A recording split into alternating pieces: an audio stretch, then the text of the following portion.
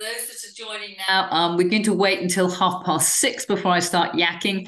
And so if you want to go and make yourself a cup of tea or whatever between now and 6:30, please do. The way we'll work it is I'll talk for however long it takes, and then we'll do questions. And the best way to do questions is put them in the chat box.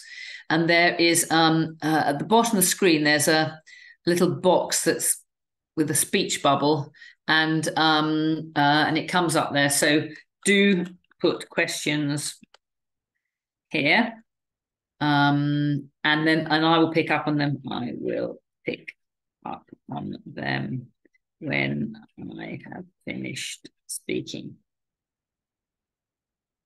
Okay. And the questions can be anything. It doesn't have to be about the subject, although probably, and I'll just try and go through as many as I can in the time that we've got. Okay. So I hope you can all see the webinar chat box that I will keep an eye on. So I put my little bit in there. So if you want to have a practice right in there, you can have a practice right in there. But I say we'll just give it a few more minutes. The shameful thing is I can't see you when I do my online Zoom sessions. It's much more fun being able to see everybody. But hey-ho. I'll have to, all I can do is see myself, which is terribly boring. Okay. So another couple of minutes.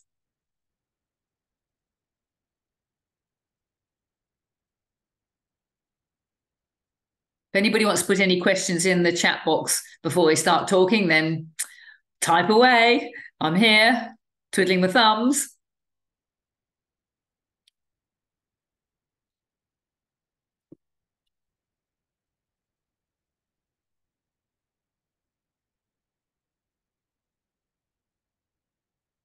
Oh, okay. Oh, I beg your pardon. Chat is disabled. Okay, I've now found the. Let me see if I can enable it. Oh, not sure I can do that. But anyway, it's come up in the question answers. Okay, so forget that. Forget the chat box. I've got the question. I've got the question answer box. Then put in the question answer box, and I won't type the answers because I'm such an awful typist. That'll take all day.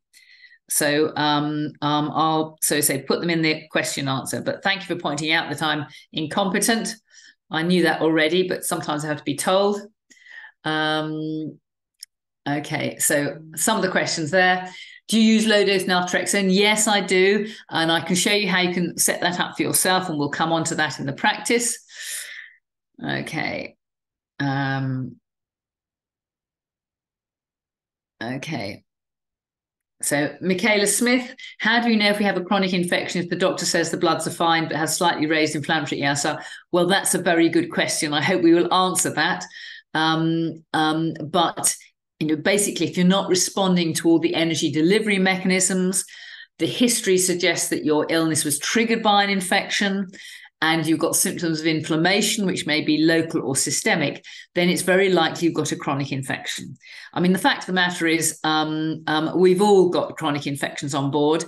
And if your immune system is in tip-top shape, we can deal with it. But don't worry, I will come on to that, I hope, Michaela, as we start talking. Okay, valacyclovir or Zavarax, we'll come on to that. Caroline Beatty, is iodine 1 to 10 in coconut oil okay to use in ear to fight ear infections? Absolutely. Hi, Caroline. Came on my EcoMed weekends and taught me a lot about the law. Thank you, Caroline. Okay, A&M still, okay. Testing. Oh, Craig's test. Okay, well, I think Craig will stick with the question answer because I can manage that. Virginia, why is it difficult to tolerate vitamin C? I can only tolerate 1 gram of sodium ascorbate. I don't know. I would love to know the answer to that. I mean, the vast majority of people tolerate vitamin C absolutely fine. It's possible that you can be allergic to it because most vitamin C is derived from corn.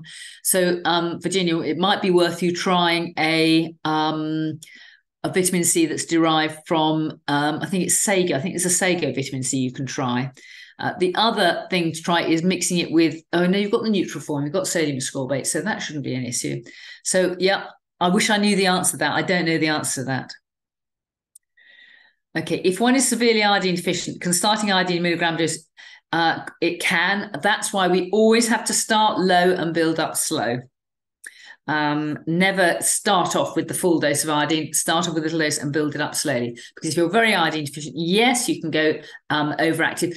But that is temporary. It's short lasting. The thyroid works out quickly. Oh, it's because there's plenty of iodine and things restore itself. So again, it's temporary. And yeah, that's why reason to start low and go slow.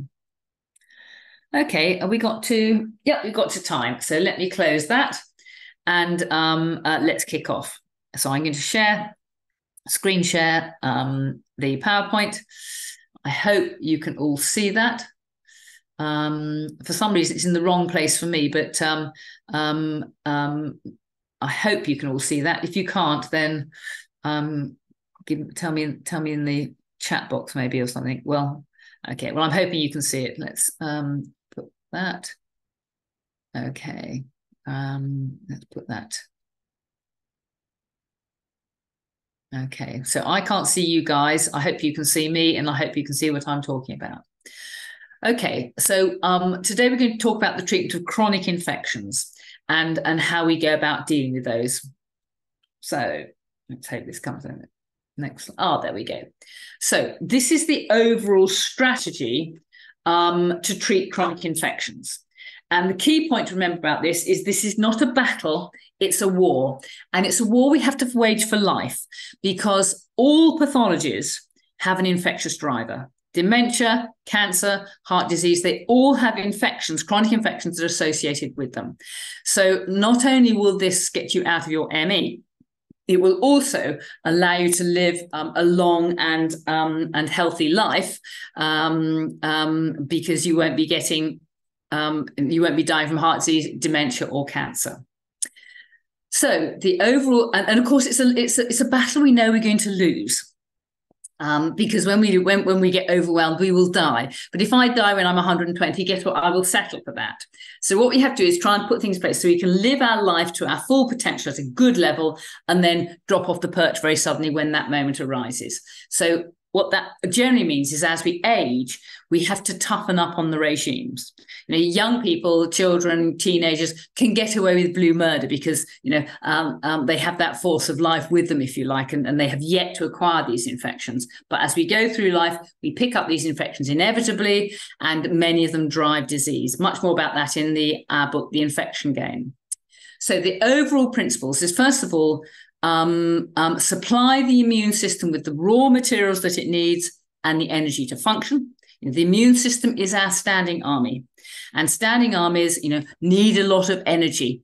Fighting armies need a lot of energy in order to get rid of invaders, and the immune system is our standing army. And of course, chronic infection occurs when we have foreign invaders who are trying to invade our country and take it over.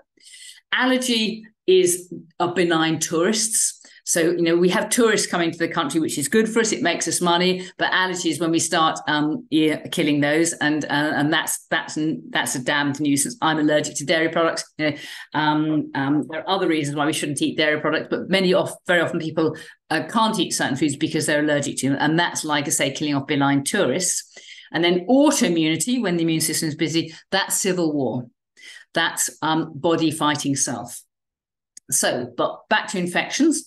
So the first thing we do is we starve out infections with a ketogenic diet. All infections love sugar. We'll come on to that in a moment. And then intermittent fasting is a very good way to switch on autophagy or self-eating. That further helps control infections. There's a old wives' tale that goes something like, you know, feed a cold and starve a fever or something like that. Maybe it's the other way around. But no. That's what we should be. We should starve a cold and starve a fever.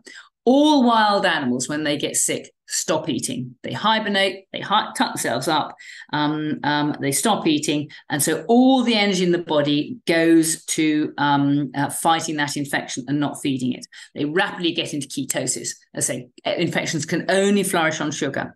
There's nothing worse than, if you're going to hospital and you see people and they're ill, and there's vast bowls of fruit and grapes and oranges and goodness knows what, and that's the worst thing you can do. All those sugars feed those infections. And then we kill them with remedies such as vitamin C, iodine, DMSO, herbals, and we will talk about that. And then we reduce the infectious load with other substances like methylene blue and activate that with light. And then we use immunotherapy, such as microimmunotherapy, to concentrate our immune fire on the microbes.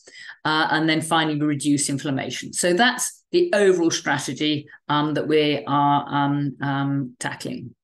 And the first thing we have to do is address energy delivery mechanisms. Now, I'm not going to talk about this at length. All you guys who've listened to me have heard me talk about this at length, but they are the 5 key issues we have to address with respect to energy delivery mechanisms.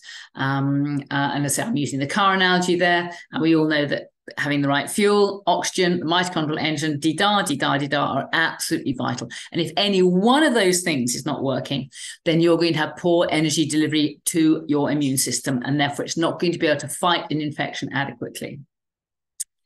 And again, I'm not going to talk about that, but that's the diet that we have to do in order to make sure that we're running on ketones. And ketones come from fiber and they come from fat. Yes, some carbohydrates, are essential to the body, but the emphasis is on some. Most people eat far too many carbohydrates. And if you eat far too many carbohydrates, then you end up with an upper fermenting gut that we will talk about. So all infections love sugar. A quick case history here. That some of you may have heard before, but there's one lass who came to see me in the August, and she had boils and carbuncles in her axilla. And she'd had them there for about 3 years. She'd had any number of antibiotics by mouth and intravenously. She'd had surgery on her axilla to try to cut out the infection, but that had failed completely. And by the time she came to me, she had this huge, stinking, discharging mass there. And the conventional doctors had nothing to offer her.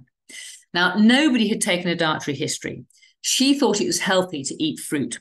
And that would help fight the infection. And she was a fruitaholic. She lived on orange juice, apple juice, pineapple juice, bananas, pears, apples, you name it. She was stuffing them back. And of course, the fruit sugar in there was feeding the microbes directly. We know often that diabetics often present with recurrent infections. Now, she wasn't diabetic. She was just eating a lot of sugar. So very simply, we put onto a ketogenic diet, so cut out all that fruit, so her blood sugar came down immediately. Vitamin C to bowel tolerance, so she was ending up about 5 or 6 grams of vitamin C daily, and then painted the area with iodine, neat Lugol's iodine on a daily basis. By the Christmas, it had completely healed up. The infection had gone. And if we hadn't put in those interventions, goodness knows where she'd be now, because that was slowly invading her armpit. So it just illustrates the point that sugars feed infections, and the keto diet is absolutely the starting point. A very useful tool is continuous glucose monitoring. And we can now get this. And of course, I don't ask my patients to try anything without me trying it first. It's very easy to use, and it tells you what your blood sugar is from hour to hour, well, from minute to minute, second to second throughout the day. And anybody who is diabetic, absolutely must get one of these. Now, the test kit only lasts for 2 weeks. So you find a window of time to use it. And during that time, you can experiment with different foods, see what puts your blood sugar up, see what brings it down, see how exercise brings it down. If you can't exercise, well, then you have to be even strict with the keto diet. And the idea is to get your blood sugars nice and level. Another very useful test is to measure ketones with the ketone breath meter. There are many on the market. This is the one I tend to use these days. It's called ACE Track. The problem with it's rather expensive. It's 200 quid's worth of gear. But I learned about that from Dr. Rachel Brown, who is a consultant psychiatrist in Edinburgh. And she works with Ali Houston, and they run a very good website called Metabolic Psychiatry, MetSci. And they recommend those meters routinely. If when you decide to purchase one, you put in METPSY, that is a code that will get you a reduction on that. So you then get about 170 quid. So that's a bonus. But the diet is absolutely the starting point. The next thing we have to do is sort out the upper fermenting gut, because 90% of infections get into our body from the gut. And you might think, well, if the infection's already in there, what are we going to do about that? But new infections come in. And, I see so many people who have been diagnosed with the Lyme disease or the Epstein-Barr virus or the chronic fungal infection, and they've had the mega drugs to treat that, and they are no better. And part of the reason for that is that if you've got one infection in there, then you will have others, for the very same reason that you've got that major infection in there, because the immune system isn't working properly and others get in, and they are called co-infections. And I'm sure many of you have heard Armin Schwarzbach speak about this. He runs a fantastic lab in Germany, Armin Laboratories, and he has a screening panel he does, and is looking for Lyme disease and Epstein-Barr virus and all the herpes viruses and Coxsackies and dee-da. And most people have a cocktail of certainly 1, 2, maybe 3, or even 4 infections. But these, I say, 90% come in the gut. So we don't want to add to any infections that you may already have. And this is why it's so important to sort out the upper fermenting gut. And the principles of treatment are very simple. First of all, stop feeding them. All these microbes love sugars and carbs, so it's their PK diet. And then we kill them with vitamin C to bowel tolerance and iodine. And the reason I like those 2 tools is because they are inexpensive, extremely safe, and they do lots of other good jobs as well. Detox, antioxidant status, get rid of heavy metals, dee-da. So, and they're cheap. And there are the doses. I mean, when I first started trying vitamin C, I got up to 35 grams a day before I had any bowel trouble or bowel disturbance. And that tells me I must have had enough fermenting gut and I wasn't controlling it well with my diet alone. Now I take about 4 or 5 grams a day. And then I also take iodine. And the joy of iodine and vitamin C is they both contact kill all microbes. Now, they do it in a different way. One is a reducing agent, the other is an oxidizing agent. So the key is don't take them at the same time. Take them separately. And you can take vitamin C in the day, Lugol's iodine last thing at night. These days, I'm always experimenting. These days, I'm trying Lugol's iodine in the morning and vitamin C combined with methylene blue, which we'll hear about in a moment later on in the day. But I had these regimes and they are just the starting point. And then you experiment with yourself. You're going to be the #1 guinea pig and you see how that manifests on you. And as an aside, so much other pathology is driven by allergy to microbes from the upper fermenting gut. If you've got the microbes here, they get into the bloodstream, they get stuck at distal sites, and they drive all these conditions. So if you've got any of these problems, then sorting out the upper fermenting gut is always going to be absolutely the starting point. Okay, and once we've got the upper fermenting gut sorted out, then you can start giving the immune system the raw materials it needs to fight, particularly zinc, particularly selenium. These are all essential minerals. Vitamin D is the most important anti-inflammatory in the body. Omega fatty acids, absolutely vital. So many of these can come in as part of your paleo-ketogenic diet. But just take the basic package of supplements. And these days, I rarely do nutritional tests on people because I know what the answer is going to be. Everybody's low. Without supplements, everybody's going to be deficient in zinc, in essential fatty acids, in magnesium, in selenium, in chromium, in vitamin C, in iodine, etc., etc., etc. So don't spend lots of money on tests because that's not going to change management. All these things are safe to take. Okay, and then, of course, ME is not the same as chronic fatigue syndrome. Chronic fatigue syndrome is poor energy delivery mechanisms. ME is energy delivery mechanisms and inflammation. And those are the sort of things we can do to address inflammation. But we nearly always end up with infection. And as I say, the way to avoid infections is, first of all, do the keto diet, vitamin C and iodine. But at the first hint of any infection, hit it very hard with vitamin C and hit it very hard with iodine, because both of those contact kill all and massively reduce the loading dose. And that stacks the odds in favor of the immune system. So vitamin C, with any first hint of a sniffle, a sneeze, a sore throat, take 10 grams every hour until you get diarrhea. And we have to do it that way because there is an urgency about this. You don't want to spend 3 or 4 days getting up to your bowel tolerance dose, because that's 3 or 4 days when the microbe is invading your body and getting ahead of the game.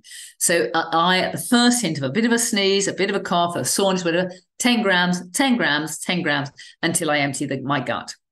And that has two advantages. First of all, you've got big doses of vitamin C in the gut where the microbes are to contact kill them. And secondly, you physically sweep them out of the bowel as you start to get the trots. So, and that has kept me infection-free for about 35 years. And the other very useful intervention is sniffing iodine. I'm sure you're all aware of this, but again, it's a dead simple intervention. Salt pipe, which is just a plastic tube full of sea salt, and iodine, Lugol's iodine. And you put 2 drops of iodine in the mouth of the salt pipe like that. 1, 2, give it a little shake and sniff it. Don't inhale it through the mouth because it'll make you cough, but over the nose and sniff it. Now I can clearly smell that. I love the smell of it. And if you can smell it, you have got a therapeutic dose. And that contact kills all microbes in the airways, the nose, the pharynx, the larynx, the back of the throat, the bronchi, and the lungs. I now have 5 patients who have bronchiectasis. Bronchiectasis is chronic lung infection. And normally their life is spent going from one infection, an antibiotic, and then they're a bit better, and then another infection, another antibiotic, and on they go. They end up with multiple antibiotics. They end up with an MRSA, and then they're in real trouble. But since using the salt pipe with iodine, together with all the stuff we've talked about, their need for antibiotics is reduced to 0. So it's a fabulously effective treatment. Okay, we've talked about that. There we go. I'm always jumping ahead of myself. Sorry about that, guys. Paul Marek, again, I'm sure you're aware of his use of vitamin C to treat septicemia. Paul Marek makes the point that anybody who dies from an infection will die with scurvy. So vitamin C is effectively the bullets with which we shoot infections. And if your immune system is shooting viruses and bacteria and yeast, you want to give it lots of ammunition. He ran an intensive care unit specializing people with sepsis and advanced shock, and with all the usual interventions, oxygen, antibiotics, intensive care, ITU, the mortality was about 40%. When he added vitamin C into his regimes, the mortality dropped to below 1%. So it just illustrates the importance of vitamin C in any infection, acute and chronic. Okay. There we go. I've jumped ahead of myself again. So this is for respiratory infections. It's great. And the point is sniff it, because if you've got infections in the nose, you've got them in the sinuses, you've got them in the pharynx, you've got them all the way throughout the respiratory tract. If you put it through your mouth and breathe through the mouth, A, it makes you cough, and B, you miss out the sinuses and the nasal cavities. So sniffing it works brilliantly well. Okay, but most people come to me because they've got the chronic infection. Now, this is taken out. Craig and I have just rewritten the chronic fatigue syndrome book. It's due out in January. I wish I could send you all a free copy, but my publisher would kill me if I did that. And we have written the book. So it's written on the basis of the need to know. So this is the absolute bare minimum to do for chronic fatigue syndrome, ME, and long COVID. So it's actually will be a shorter and a smaller book than those that have gone before when I try to put in everything. But it's much more concise. It's very understandable. It's very readable. And so these sections are taken from the chapters about treating chronic infection. And you're welcome to have these slides, but we'd love you to buy the book when it comes out. So this is the overall principle for treating chronic infection. First of all, improve the immune system, and we just talked about that. So all elements of energy delivery mechanisms. And secondly, as I said, by the time people have got ME, the whole thing has become systemic. And they won't have just one infection. They will have a whole heap of infections because the immune system is just failing to keep them at bay. And so my view is we should be putting in place interventions to reduce the total numbers of microbes. Now, we need tools that everybody can access. The first tool is, well, these are the tools we use. These are the three-pronged approach. First of all, dimethyl sulfoxide, which dissolves biofilm and does much more, as we will see. Secondly, methylene blue, which has broad spectrum activity against a whole range of microbes and is also very good for mitochondrial function, as you shall see. And then photodynamic therapy, which activates the methylene blue and makes it work so much more effectively. And the point is, anybody can do this. The potential for harm is virtually zero. And I've had some notable successes already with patients with whom I was really struggling. So we start off with DMSO.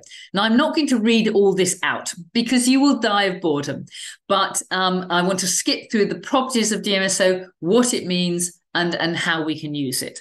But it's a fabulous multitasking tool. And I think that the major mechanism by which DMSO is effective is that it improves fourth phase water. Now, if anybody wants to talk about that, I will. But fourth phase water, essentially, water, instead of being a liquid, it is a gel. It's what gives everything structure. It gives membrane structure, mitochondria structure, cells structure. It's what stops cells sticking to each other when they're circulating in the bloodstream. And it allows membranes to become well charged. And that is important for energy delivery mechanisms. So, that factor, improving fourth phase water, explains its known action as an anti-inflammatory. And therefore, it's going to be good for any autoimmune condition. It's an excellent anticoagulant.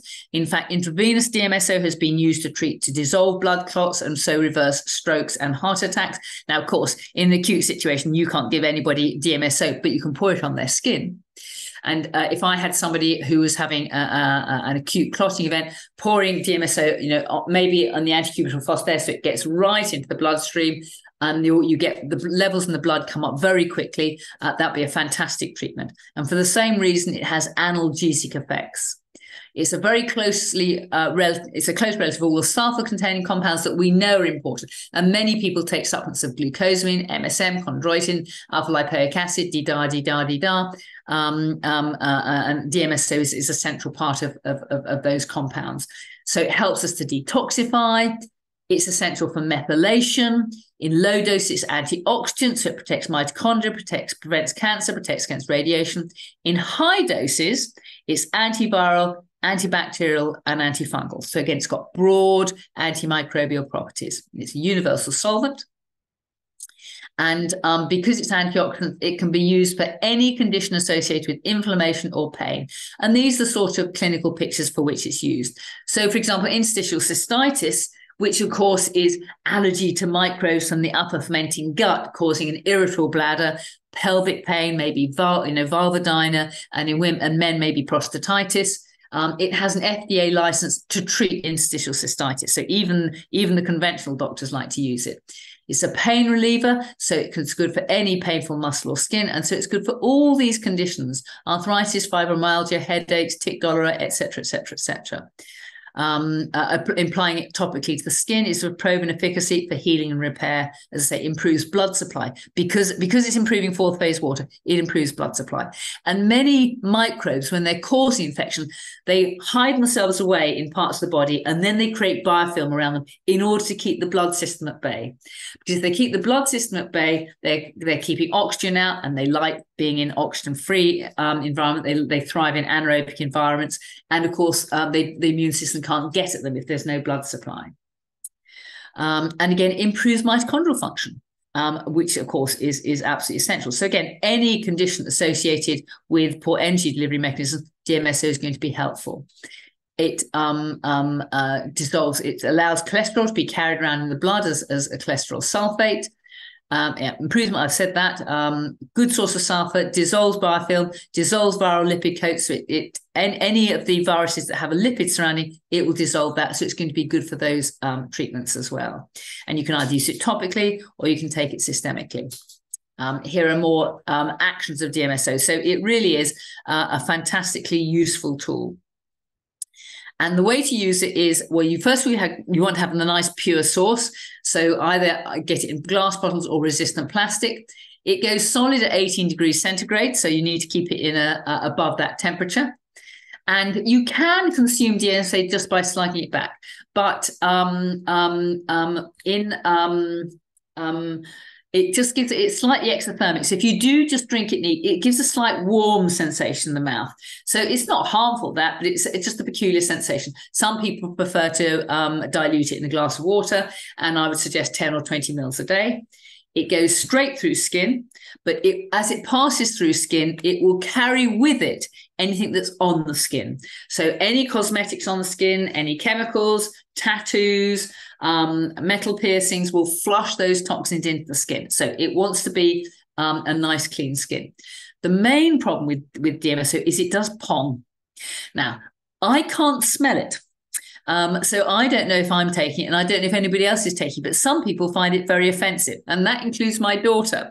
So, of course, I was slugging it back to see what effect it was having. And when I went out to see her on Paris, she said, I jumped off Eurostar and I said, hi, Claire. And she said, hi, Mum. And then she kind of leapt back about 6 foot and said, Mum, you pong. You smell like, a rotten vegetable shop.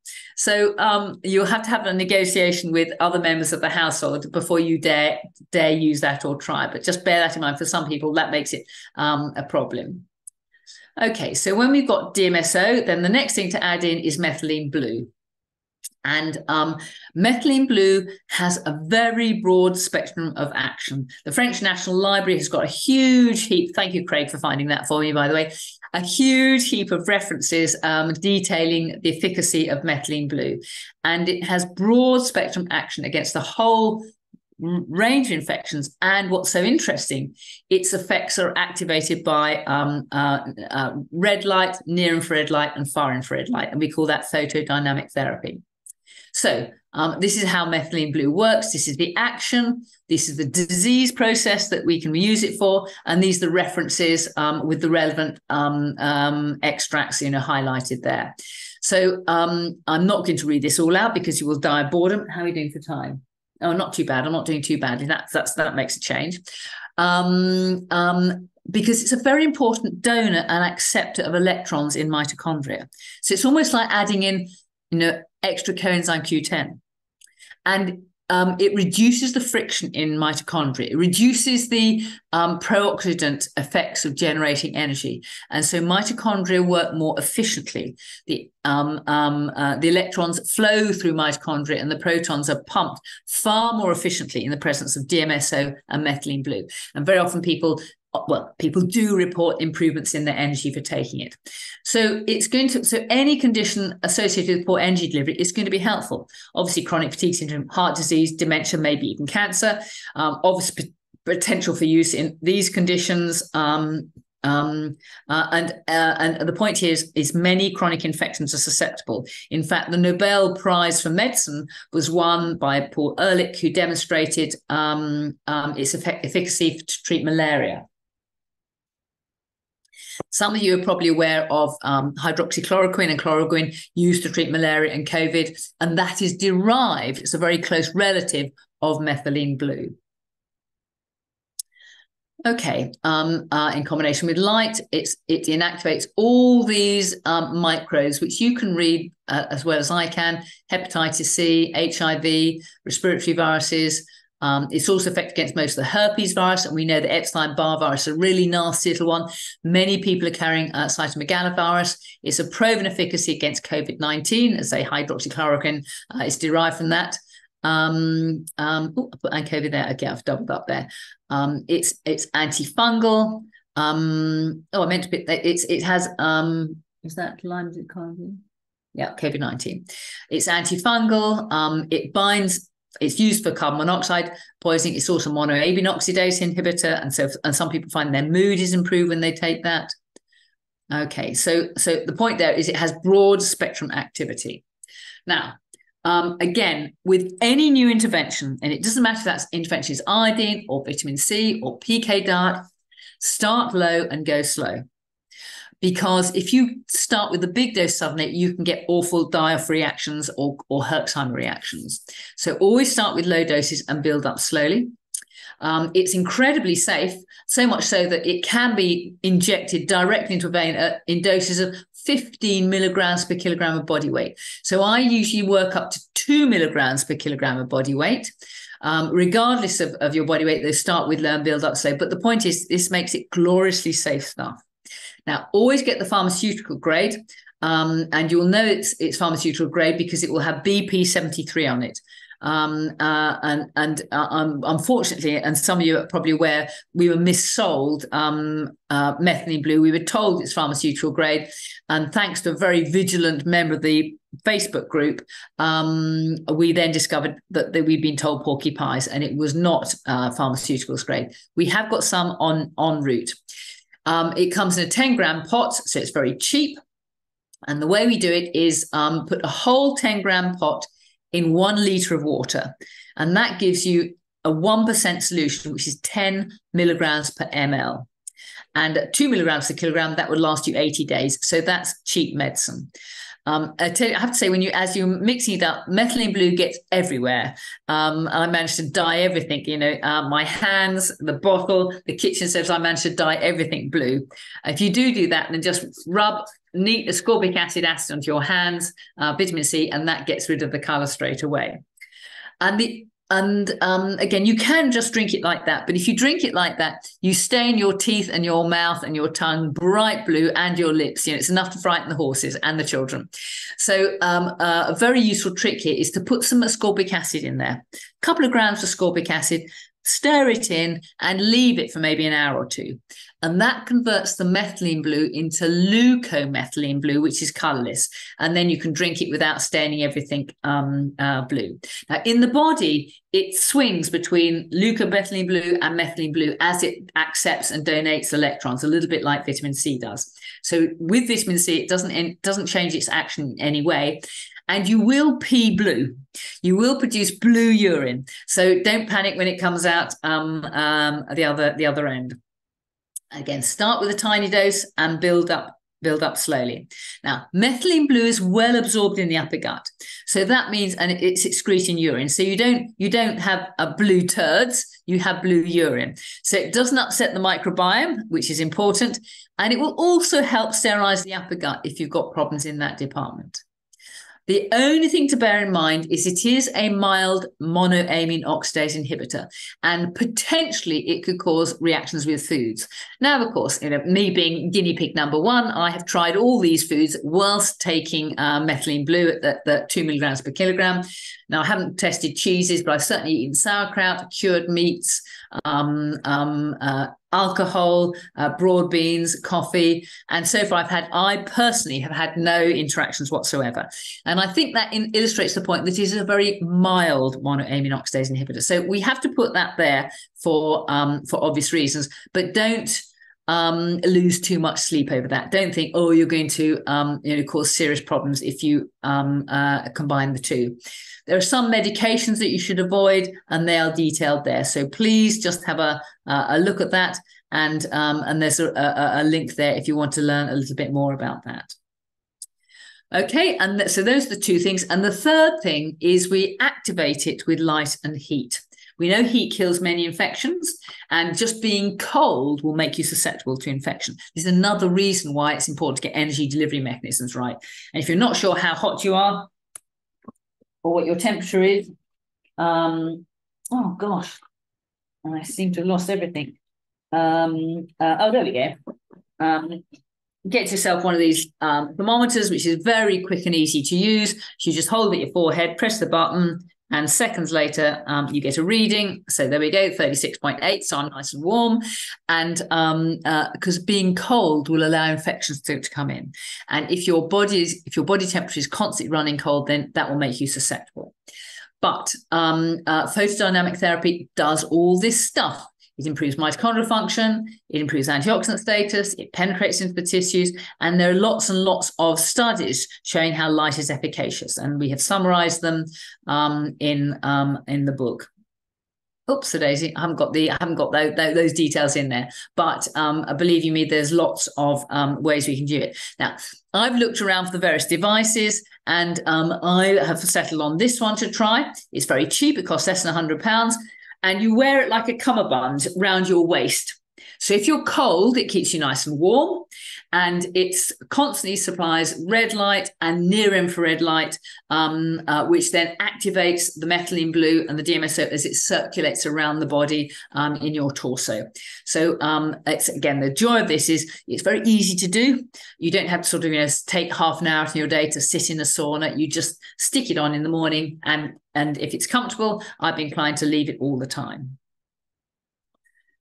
Okay, now there's another intervention I learned about fairly recently, and this is not in the book because I've only learned about it recently and I've yet to put it to the test. And this was, I learned about this from a wonderful German doctor called Dr. Joachim Gerlach. And he asked the question, why don't we use herbals?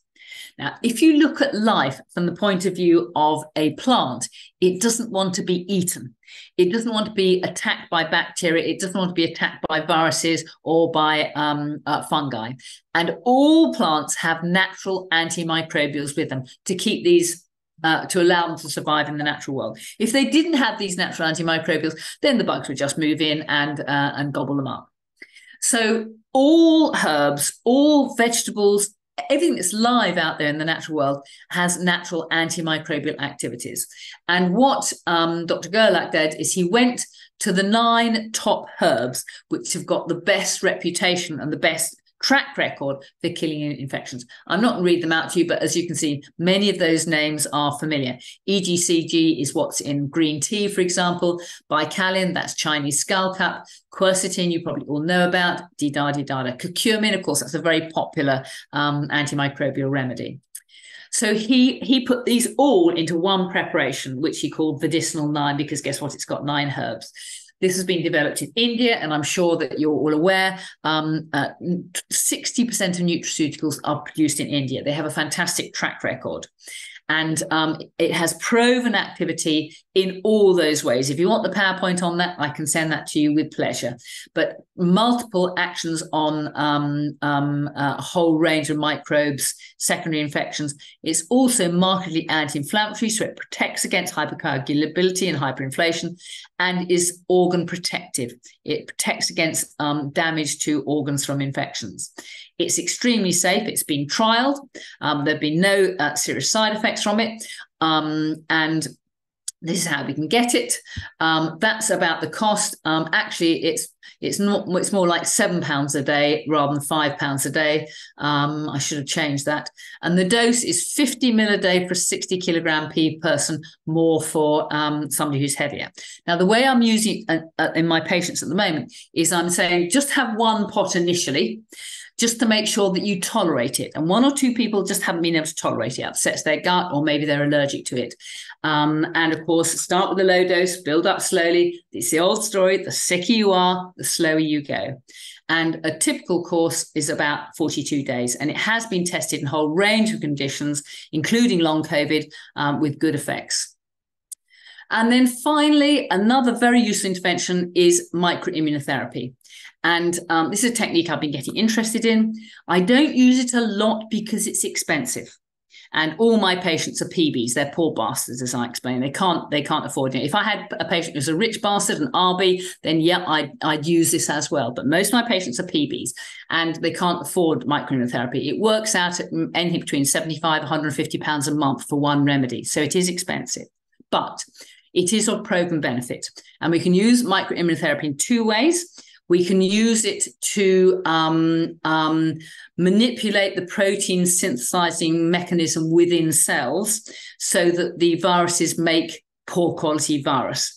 The explanation I like is that, if you think of a virus as a scorpion, then if you apply microimmunotherapy, you make a scorpion with not a sting in the tail, but with a fluffy tail, i.e. it doesn't work. So it changes how viruses are synthesized within cells, and that reduces the infectious load. And you can also use microimmunotherapy to focus the immune system's fire on what it should be doing. Because if you've had all this chronic inflammation going on for, weeks, months, or years, sometimes the immune system loses its focus. And on top of that, we have to ask if the immune system is depressed or is overactive. And it helps to normalize that. So if the immune system is underactive, then we need remedies that stimulate. And if the immune system is overactive, then we need remedies that calm things down. The majority of people are underactive, so roughly 80% are. Okay, and then finally, as we age and as we acquire disease, then our endogenous opiate system goes down and our endogenous cannabinoid system goes down. The body and the brain makes its own opiates. They're called endorphins. It makes its own cannabis-like drug substances, and that's called endocannabinoids. And these are essential for modulating inflammation in the body.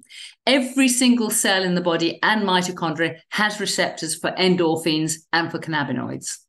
And the way to increase the levels of endogenous morphine-like substance, endorphins, is with low-dose naltrexone. And this is how you can do this very easily and cheaply yourself. You can get naltrexone online from All Day Chemist, and it comes in 50 milligram tablets. So you put 50 milligram tablets in 50 mils of water, and even my maths can work out that gives you 1 milligram per mil. And start with 1 mil at night and gradually build up to 4.5 mil. Now, the idea here is naltrexone blocks the brain's own production of endorphins, and the body responds by producing more. So it's an indirect way of stimulating endorphins. And there's a huge amount of research being done with low-dose naltrexone. And essentially, you name almost any inflammatory condition, and low-dose naltrexone is likely to be helpful. If you go to my website, low-dose naltrexone, there's a link there to the I think it's the Naltrexone Research Trust or something like that, where you can see the plethora of studies that shows that it works. And the second thing too is to help your endogenous cannabinoid system, and we can do that with CBD oil, which we can get in this country, THC free. And we're not trying to give big doses of cannabis to make you stoned. In fact, you can't get stoned on CBD oil because it hasn't got THC in it. But we're trying to restore normality. We are trying to replace the cannabinoid system, which has been exhausted by age and has been exhausted by chronic infection. And particular indications would be for people who have sleep disturbances, chronic pain, chronic inflammation, and that's all part of chronic infection. And both are extremely safe treatments. Nobody has ever died from a cannabis overdose because once the receptors are saturated, they're saturated. And again, with cannabis oil, CBD oil, start with low dose, build up slowly. It's easy to overshoot and miss what I call that sweet spot. Okay, so that is the overall strategy to do it: improve energy delivery mechanisms, reduce inflammation, and reduce the infectious and inflammatory load. And all these things helps to nudge you in the right direction. Okay, so I think that's it. Oh, yeah, time for questions. So I'll stop sharing now so I can see you all. And okay, so I don't think. Oh, crumbs, we've got chat box is working now. That's a relief. So let me go through the chat box first, and then I'll go through the questions. Now, we've got a lot of questions, so I will. If the questions have been addressed in the talk, then I won't answer them. If the question hasn't been addressed, then of course I will. Otherwise, that will be the most efficient use of time, I think. Okay, right. Yep, you can have the PowerPoint afterwards, no problem at all. And also this is recorded, and Martin and Claire have the techie skills to put this up online. So don't panic if you've missed something. Okay. Okay, not sure how to measure up 50% DMSO. Oh, well, that's very easy. 50% DMSO is half DMSO, half water. 50 mils of DMSO, 50 mils of water gives you a 50% solution. Okay, if the underactive thyroid, okay. Do I still need to take adrenal supplements if the adrenal stress test is normal? Well, probably not, no. If the adrenal stress test is normal, then the adrenals are working fine. So you don't need to take adrenal support as well as thyroid support. Okay, the code was, oh, well done, you put it in METSI. Thank you for that. I had reaction to ascorbic acid because I have many mast cells issues. Okay.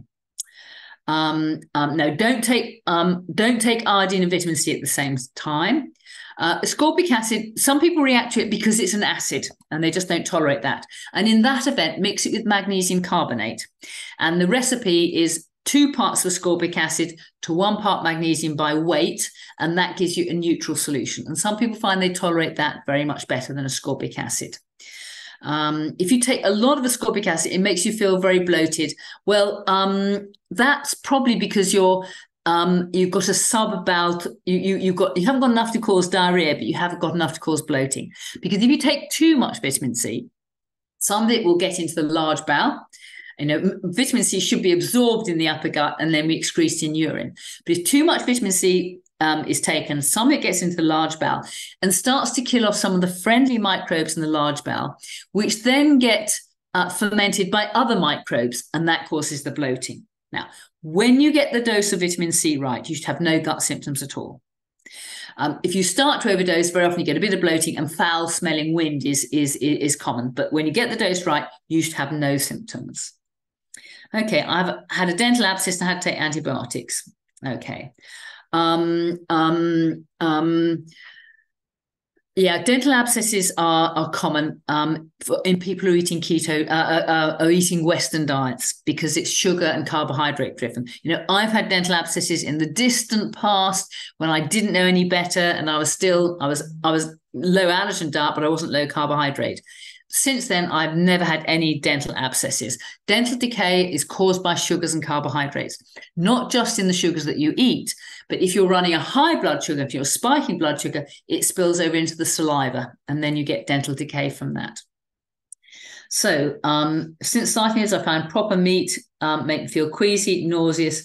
Now I eat dairy, yogurt, porridge, although I shouldn't because I can't tolerate it. Okay. Nausea is always a difficult symptom. There's no easy answer to that. And you may find that you're helped by intermittent fasting, i.e. try to eat all your food within a 6-hour window of time. Most people find nausea is worse in the morning. But if you eat your food within a 6-hour window of time, that means the stomach is empty or pretty much empty for 18 hours a day. And that gives a chance for the stomach to clean itself up. And it cleans itself out by producing stomach acid, and stomach acid, you know, kills any microbes that may be there. So eat your food within a window of time. That may be very helpful. And some people get nausea if they have something that's hypertonic. We all know that if you drank a pint of water with a teaspoon of salt in it, you would vomit. In fact, that's how you make people vomiting casualty when they've eaten or drunk something they shouldn't. So a hypertonic solution, a concentrated solution, can make you nauseous. So again, when you're having your vitamin C, make sure you have it, don't have it too strong, have it fairly dilute, and maybe that will be helpful. But nausea is always difficult. Okay. Is it okay to take iodine on levothyroxine? Yes, totally desirable. It's not just the thyroid that needs iodine. Many other departments of the body need iodine. So, for example, fibrocystic disease of the breast, you can cure that. We can get rid of that with iodine. The muscles need iodine. The heart needs iodine. Some tachydysrhythmias won't settle until you've corrected iodine. In fact, there is a drug used to treat tachydysrhythmias called amiodarone. Because it's full of iodine, and it's the iodine bit that has the antidysrhythmic effect. Of course, it's very toxic to the thyroid gland because it's a toxic form of iodine. So eventually it does knock out the thyroid gland. So I don't recommend you take amiodarone for any great length of time. It just illustrates the point that iodine is essential for the heart. It's essential for the brain. The commonest cause of mental deficiency throughout the world is iodine deficiency. It's essential for the immune system. It's essential for the to make oxytocin, which is the love hormone. And as you all know, it was oxytocin that Puck put on Titania's eyes, so that when she woke up, she fell in love with bottom. When we've got oxytocin on board, we fall in love with things. That's why I fall in love with my scruffy little terrier who's sitting next to me saying, "Come on, Mum, it's time to go for a walk." Oxytocin is the love hormone, and iodine is essential for that. Okay. How do you know when you need a new salt pipe? You don't need a new salt pipe. That will last you forever. You can hear the salt in it. It's just the delivery mechanism to get the iodine to you. Oh, gosh, I'm a bit addicted to it. I do love the smell of iodine. It smells wonderful. Okay. I'm currently out of hospital with PID. Okay, pelvic inflammatory disease and infections. Well, if you've got pelvic inflammatory disease of unknown cause, well, you should take the antibiotics. You probably don't want to hear that from me, but if you don't take the antibiotics, then you risk the pelvic infection running on and getting a scar tissue with a risk of subsequent infertility. So if you've got pelvic inflammatory disease, you take the antibiotics. Now, the likeliest cause is chlamydia. Because it's a nasty little microbe, and it's a number one cause of a PID. So you're probably being prescribed doxycycline, is my guess. So you take that. Now it does have the potential to damage the microbiome, and so we look after the microbiome by feeding it the right foods.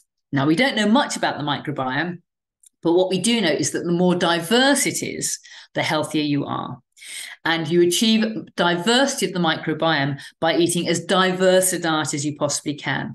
Now, some of you probably heard Tim Spector on the Zoe Project, and he's got lots of good ideas there. I often listen to him in the evenings.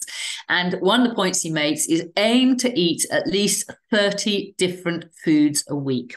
The more diverse your diet is, I say, the more diverse your microbiome is. And it doesn't have to be a lot of. So a salad with, a few sunflower seeds, pumpkin seeds. What else do I put in mine?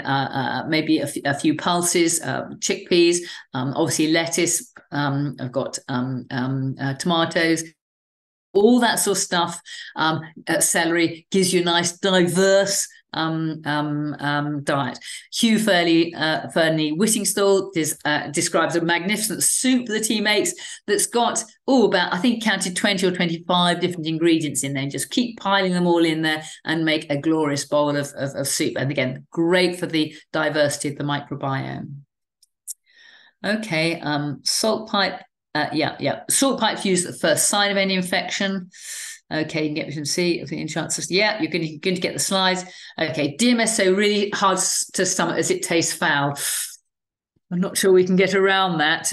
It's a case of pinching your nose, but I'm quite sure. I mean, one of my daughters slugs it back, and I hardly know she's taking it. And the other one, absolutely cannot stand me being anywhere near her if I've had a nifter of it. So it's very individual. So you just got to pinch your nose and swallow it down. So not an easy solution there. Okay. Okay, well, that's interesting. Sue Chippendale successfully stopped thyroid medication by taking large drops of Lugol's iodine.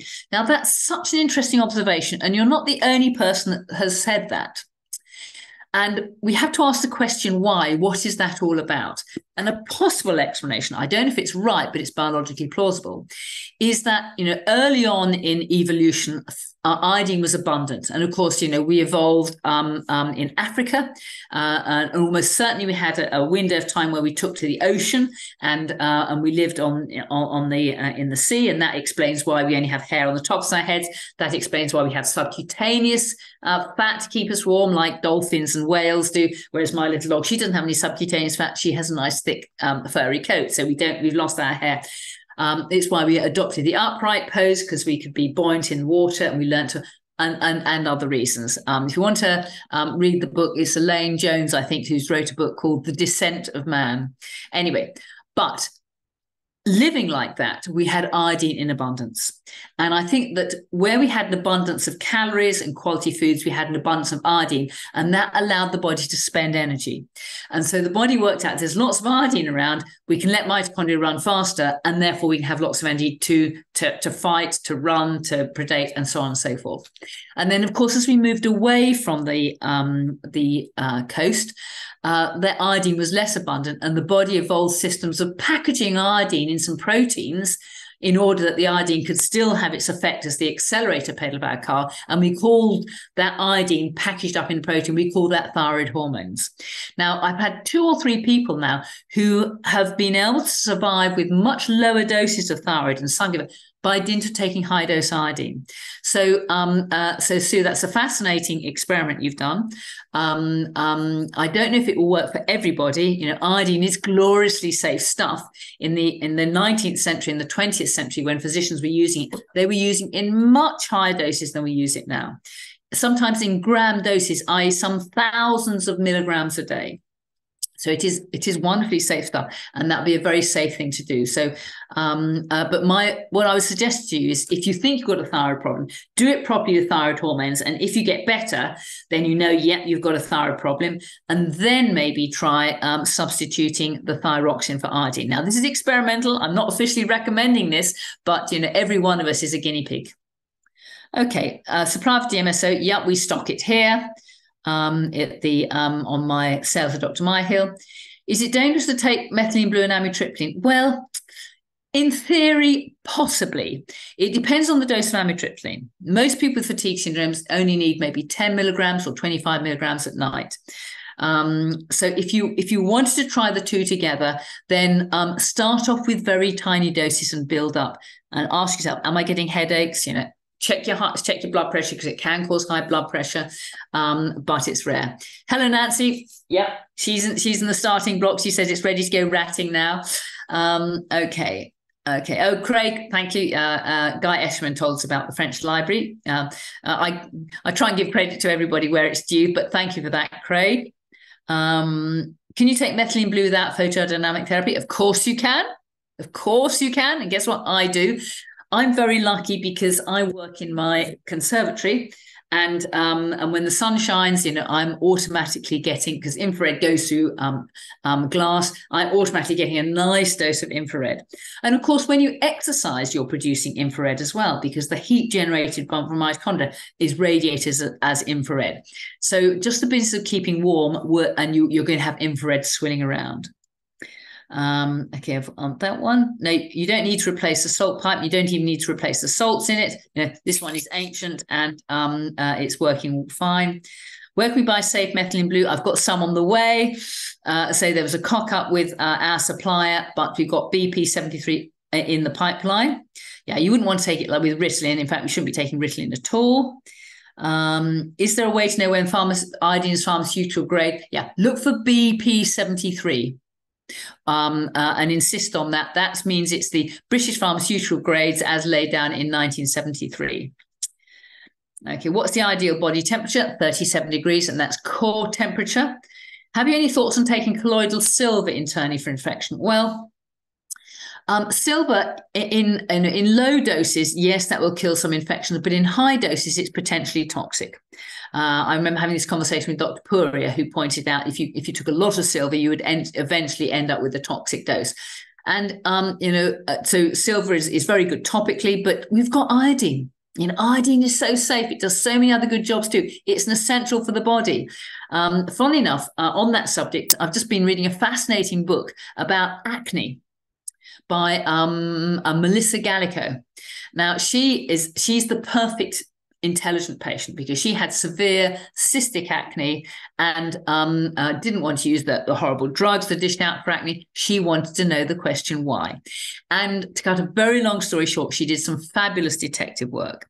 Now, there are two clues here. The first clue comes from Lauren Cordain, who was the first advocate of paleo diets. And he made the point in his travels around the world that when he goes to areas where there are primitive people still eating traditional primitive diets, like the Maoris, like the Aborigines, like the Filipinos, and so on, and islands in South America, islands in South America, areas of South America, the incidence of acne is zero. There's none. All the children, all the teenagers have got beautiful skin. And so he maintained that the paleo ketogenic diet is absolutely vital. And he's absolutely right. That is the starting point. We know allergies to foods, particularly dairy, can cause acne, but we know high carbohydrate diet causes swinging levels of blood sugar, hormones up and down, and that drives the pathology. But Melissa did the ketogenic diet to the letter, and she still had cystic acne. And the last important bit of the jigsaw puzzle was fluoride. And she did some brilliant detective work. She traveled around the world as part of her job. She works for American intelligence. She's a super bright girl. She discovered that when she was in some countries, her acne disappeared completely. And then other places she worked, it came back with a vengeance. And she trawled through all the possibilities. And what she found is when she was drinking fluoride-free water, not using fluoride toothpaste, not using what my daughters describe as concentration camp chicken, eating in a factory-produced chicken, which is high in fluoride.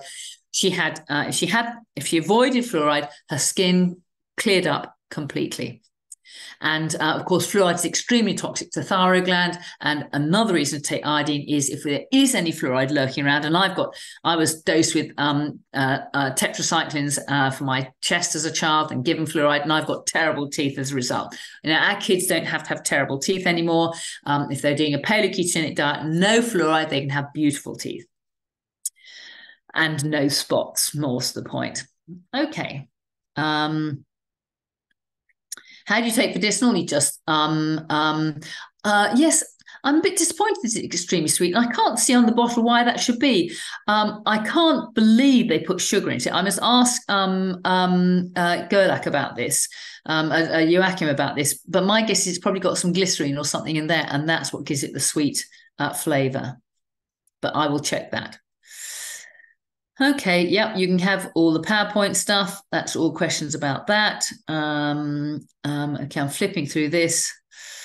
Yep, we've got CBD oil on the website, which is good quality CBD oil because it comes from at least 20 different cannabis plants. The amazing thing about cannabis, it has fantastic medicinal properties, and I'm only just beginning to learn about it. I've got a lovely book, which I can't see now, called Medicinal Cannabis and How It Can Be Used. But what I was so fascinated to learn is that there are 45,000 different types of cannabis plants. And that's because it has such widespread application, so many diseases, that it may well be that one disease responds best to that particular plant and another disease responds best to that particular plant. At the moment, the best we can do is trying to use an extract that's got as many different plants in it as possible, because the more different and the greater the number of different cannabinoids and terpenes that are present, the better the response. It's called the not the cocktail effect. It'll come to me in a moment. But the more things you've got there, the better the effect of it. The entourage effect. Thank you, brain. Okay. My ME was triggered by the COVID vaccine. Yup, that's an absolute disaster. And yes, all this stuff will be very helpful. I've just working on today, and I'll put it up on the website, a strategy to treat vaccine-generated pathology, an overall strategy to reduce the inflammation and to try and get rid of spike protein. And I'll send it to Craig, and I'm sure Craig will put it up on the website for us. Okay. Oh, crumbs. I'm not even beginning to tackle these questions. Okay. I have Emmy and long COVID. He says eggs are a virus favorite food. Oh, I don't buy that. What microbes love including varieties, they love sugar, and eggs are zero carbs. So eggs would be a very desirable food. I love people to have eggs. I have at least 2 eggs a day, sometimes 4, largely because I've got my own ducks and chickens, of course, but eggs are great foods. I have a parasitic infection, same protocols. Yes, absolutely. That will work wonderfully for parasites. And in fact, methylene blue, as we mentioned, was originally used to treat malaria and is still effective against malaria, which is an obvious parasite. Is it helpful to have infrared directly on the upper body, or the waist belt be adequate? Well, the more infrared you can get over the surface, over the total of your body, the better. I mean, the best is going to be sunshine, but not much available at this time of year. But a belt is a very easy way to get a constant radiation with infrared light. Okay, how much time should you leave between iodine and vitamin C? Well, good 4 to 6 hours, I would think. What is hyperinflation? Oh, I'm not sure what hyperinflation is, except in the monetary sense. Possibly hyperinflation might be cytokine storm, possibly. I think you're thinking about that when we get a huge amount of inflammation, so much so that it actually ends up killing you. The supply of the red light belt is on Amazon. And I'm ashamed to say myself, I can't remember the name of it. Anyway, somebody might have one already and say, will this regime help with hypoimmunoglobulinemia? Ooh, okay. Well, I'm not sure what you mean by that. I'm not sure if you mean low levels of gamma globulins, which of course means that the immune system exhausted. It will help that indirectly because we need gamma globulins. They are essentially antibodies. So when you measure the globulin in your blood, most of that are immunoglobulins, and that's what we fight infection with. And if they are low, then that tells us that the immune system is exhausted. And if the immune system is exhausted, then guess what? It needs the energy to fight, it needs the raw materials to fight, and we need to do things to reduce the total infectious load so the immune system doesn't have to work so hard. So yes, all these interventions will help people who are immunosuppressed for whatever reason. Okay, how do we know we're not reaching bowel tolerance to magnesium carbonate? Okay, now we don't want bowel tolerance to magnesium. Oh, I see what you mean. The question is, how do you know we're not reaching bowel tolerance when we've got magnesium carbonate in our vitamin C? That's a good question, actually. I haven't really thought about that. Magnesium carbonate generally just would give you, if you had a lot of magnesium, a soft stool and a loose stool. Whereas vitamin C, if you were taking bowel tolerance vitamin C, you'd get the bloating and the wind and the foul smelling stool. So my guess is you'd have to do it that way. So yes, you can get diarrhea with magnesium carbonate, but you'd have to take a lot of it. And then you just get a lot of soft stools. Whereas with vitamin C, when you get diarrhea, you get the bloating, the foul smelling wind, and the very obvious loose diarrhea with that. So my guess, it should be obvious. Okay. Oh, well done, Gillian. Red light belt, Amazon Nebula. There, yeah, I remember the name now. Thank you, Amy.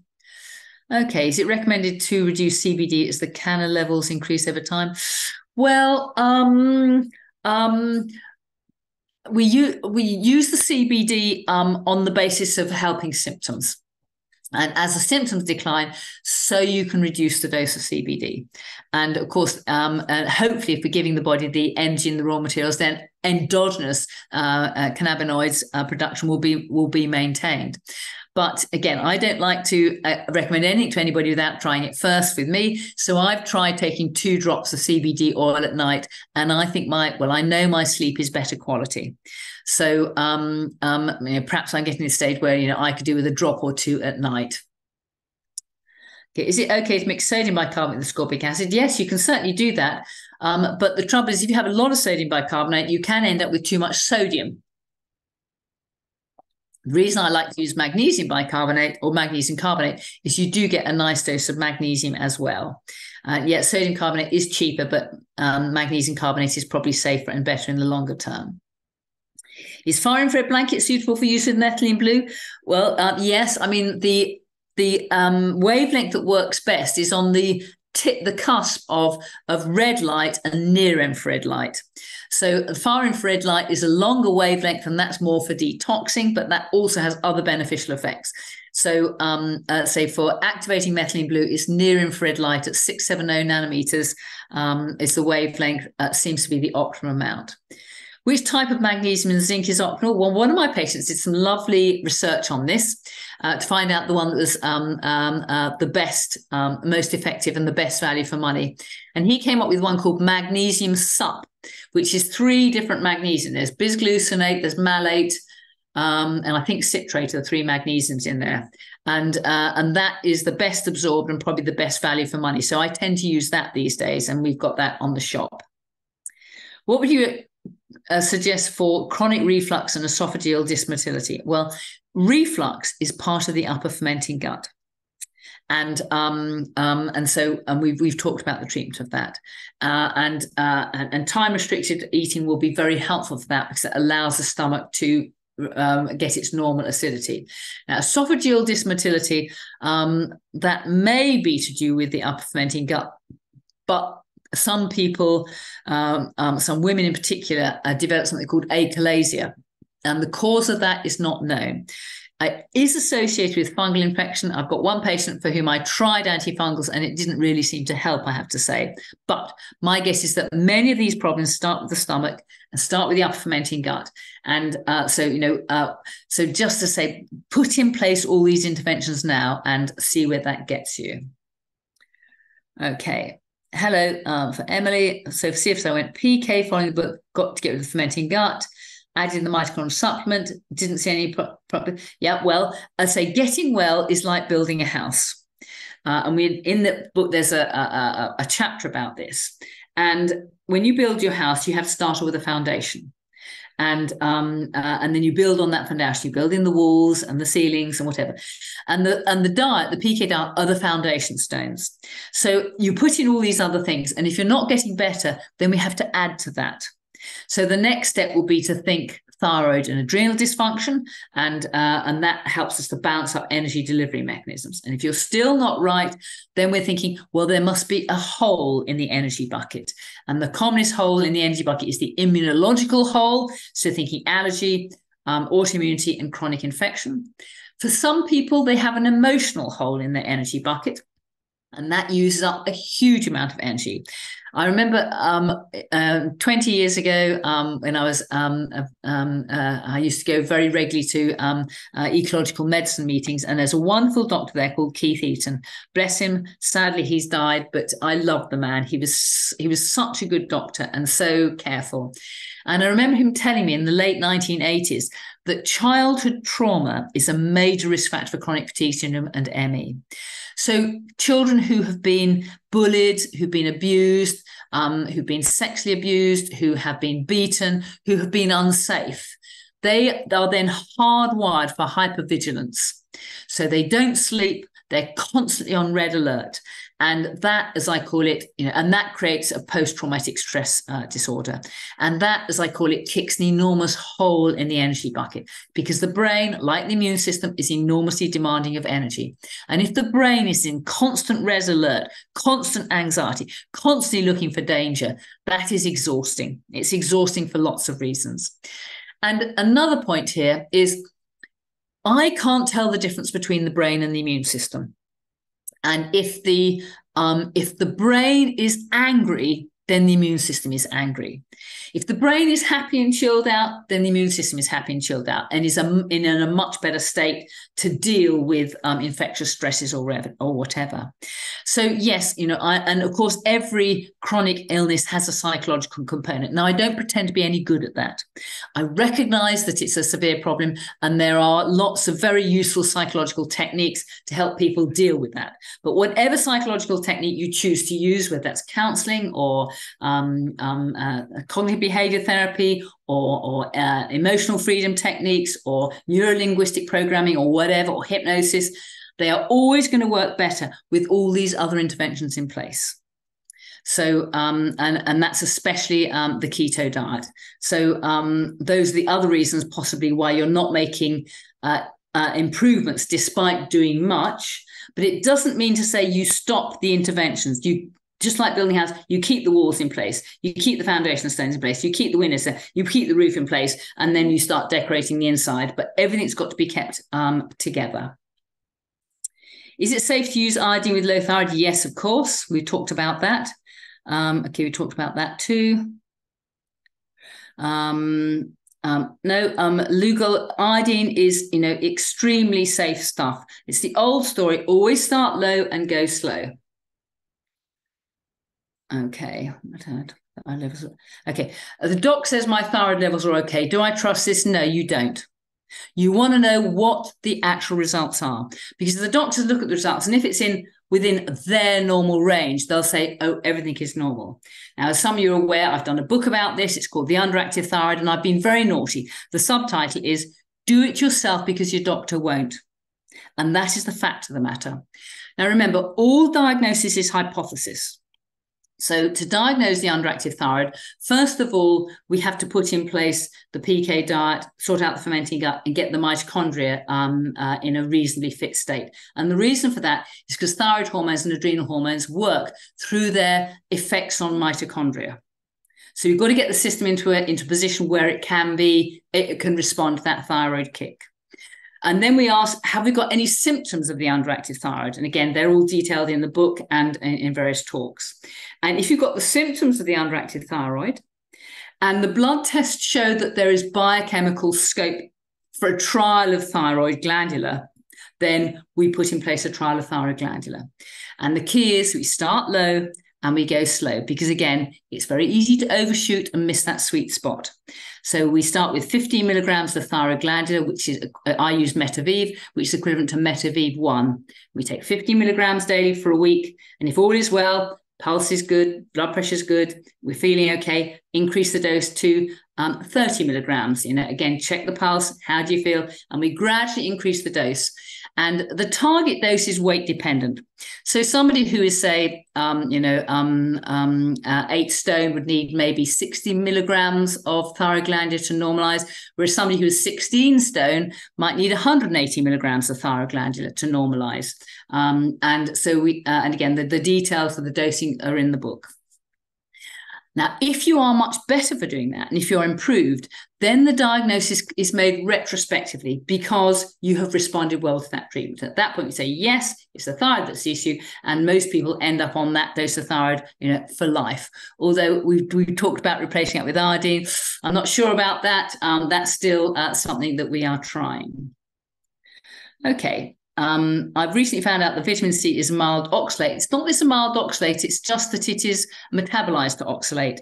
And that the only department where vitamin C can be a problem there are women who have irritable bladders, who have interstitial cystitis, vulvodynia. That seems to be a particular problem to them. But that would be the only reason for maybe not tolerating ascorbic acid. Bit off topic, my deep asked you, melatonin made me feel suicidal at a very low dose. Oh gosh, that's rotten luck. And I don't know about agomelatine. I'm not aware of that.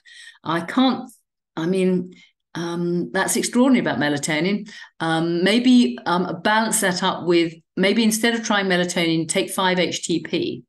Because 5-HTP, 5-hydroxytryptophan, is the raw material from which you make serotonin, which is said to be the happy neurotransmitter, and that then goes on to melatonin. On that note, interestingly, Melissa Gallico, fluoride, she noticed that when her acne was bad, she also had severe depression, not because the acne was bad, but as another side effect of the fluoride. And again, she noticed that when she was in areas where she was fluoride free, her mood was so much better. So, and again, it's another little clinical clue I picked up from interesting reading the last few weeks. I'm always on a steep learning curve. I've never not been on a steep learning curve. And I seem to get the impression it's getting steeper. Okay. Teeth and ascorbic acid. Yeah, you don't want ascorbic acid to hang around your teeth for too long. So if you do drink ascorbic acid, then just rinse your mouth with a mouthful of water to get rid of that. Okay, now there's a complicated question here. I have scarring alopecia. Well, my guess is that's a combination, and this is a guess of acne and autoimmunity, because alopecia is an autoimmune disorder. Okay, so that would be complicated, but you very generously said that your sugar addiction is a challenge. Bless you. One of the most useful ways to get onto the PK diet is to realize that sugar and carbohydrates are horribly addictive. Now, believe you me, I'm an addict. I'm the best addict in the world. Both my parents died from alcohol-related addiction diseases, and I know I could happily become an alcoholic. I know I'm not, because I can have the occasional glass of I tend to drink cider or gin these days. I have the occasional glass, and I just need a glass, and I'm a happy bunny, and I don't need any more. And I go weeks without having any alcohol. So that tells you I'm not an alcoholic, but I know I could be a sugar addict. You know, I love things like figs and prunes, but if I have them in the larder, I can't leave them alone. You know, they all just disappear, and I don't feel well for it. So recognizing that sugar is an addiction and getting off all of it is what you've got to do. Now, very often the prospect of doing that is worse than the actual doing of it. And this is where continuous glucose monitoring can be very helpful. This is where checking your ketones by breath testing can be very helpful, because it tells you when you are straying. So to keep on the straight and narrow, having some objective measure of where you're at is often helpful. But my guess is you need to do groundhog chronic. And from what I've recently learned, make sure you haven't got any fluoride around, because that's going to make it worse. And then, yes, get up to speed with the iodine, get up to speed with the vitamin C. Psoriasis is an interesting one. I found a lovely paper some months ago, which was case histories. Now, often you get the best information from case histories, because these are people who have, like Melissa Gallico, have done it, been there, and worked it out for themselves. These were 6 case histories of patients who had quite severe psoriasis. And all they did was they took big dose of vitamin D. And all 6 cases, the psoriasis completely resolved. Now, by big doses, I mean up to 30,000 IU daily. Now, I like people to take 10,000 IU daily. Now, the point about 10,000 IU daily is there has never in the history of vitamin D been any toxicity from that sort of dose.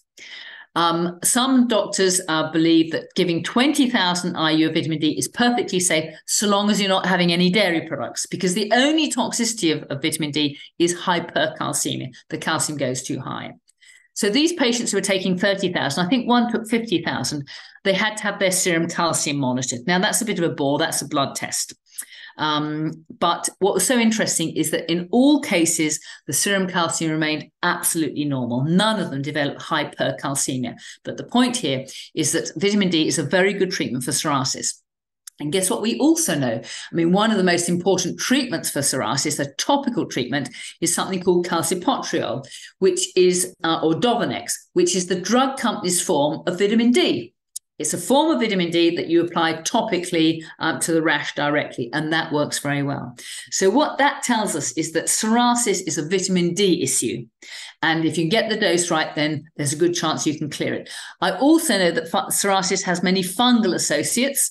It's also fungal driven. And so again, the PK diet, vitamin C and iodine to get rid of fungi from the gut is going to be additionally helpful. So it's the old story. We have to do it all. And whatever your starting point is, whatever your disease is, whether you just want to prevent disease, or if you've got autoimmunity, or if you've got skin problems, or whatever, then these regimes are the starting point. The paleo-ketogenic diet, vitamin C, iodine, add in the micronutrients, sort out the mitochondria, and on you go. Does it hurt to take out-of-date iodine? Well, since iodine's been in the ground as an element for the last 4.5 billion years, it's not going to go out of date. So the answer is yes, of course it is. Okay, I take prophylactic Septrin for Haemophilus lung infection. The iodine salt pipe works brilliantly well. So Sally, Septrin will mess up your gut flora like nothing else. And Septrin is quite a toxic drug. And there have been cases of aplastic anemia, bone marrow suppression as a result of Septrin long term. So what would be safe in that would be trimethoprim, because it's the sulfonamide content that makes septrin so toxic. But sniff iodine regularly, and I can tell you that will do the trick. Okay, that's very kind of you. Thank you. Does neuroplasticity work have any role in that? I'm not quite sure what you mean by that.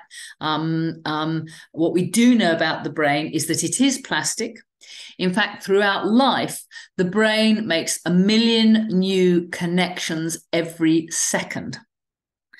It's fantastically plastic organ, and it's more complicated. It's got more synapses and connections in it than all the stars in the universe. It is it's an extraordinary organ, and it's developing all the time. So we learn new things, and it prunes out if we don't need information, it prunes them out. If we do need information, then it reinforces them, and that's called neuroplasticity. So I don't know if I've answered your question. Oh, Elaine Morgans. Thank you. The aquatic ache hypothesis. Thank you, Marion. Quite right, too. Not Elaine Jones. I knew it was a friend. I knew it was a Welsh name. Okay. Can you take methylene blue with lisdexamfetamine? Oh, I think that's an amphetamine. I don't like the sound of that. We shouldn't be using amphetamines. That is symptom suppression. It's like having 6 cups of coffee all at once. And again, if anybody has any sleep disorder, no caffeine, no amphetamines, because they have long half-lives and they will disturb your sleep. Okay, if you have adrenaline insufficiency, well, adrenaline insufficiency, I'm not sure I recognize that. Maybe adrenal insufficiency is what you're talking about, and are almost diabetic. Well, if you're almost diabetic, the paleo-ketogenic diet, I can guarantee 100% it will reverse type 2 diabetes.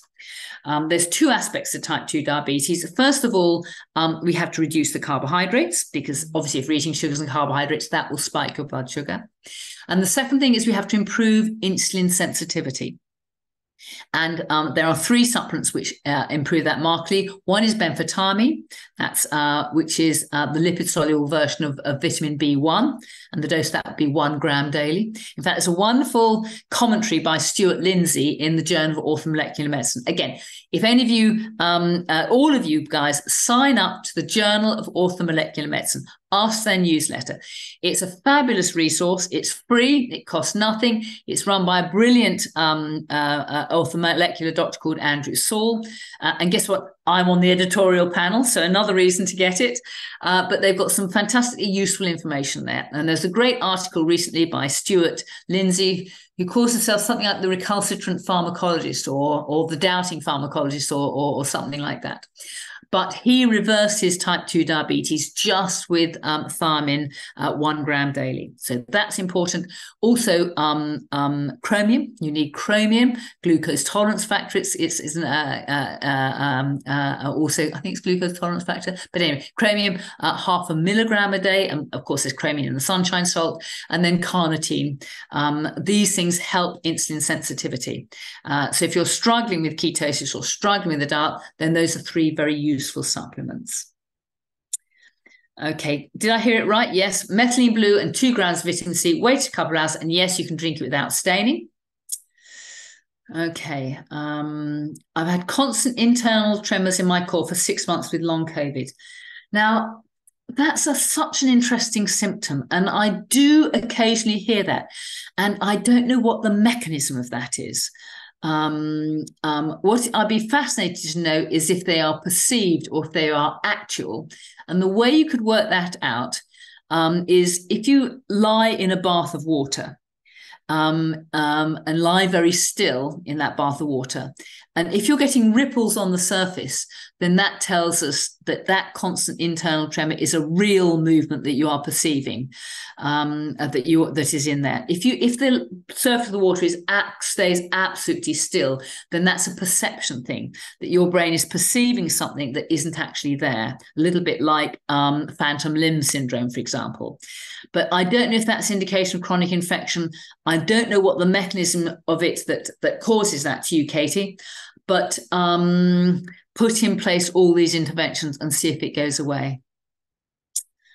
Okay, should I brush my teeth with if I need to eat fluoride? Well, that's easier, fluoride-free toothpaste.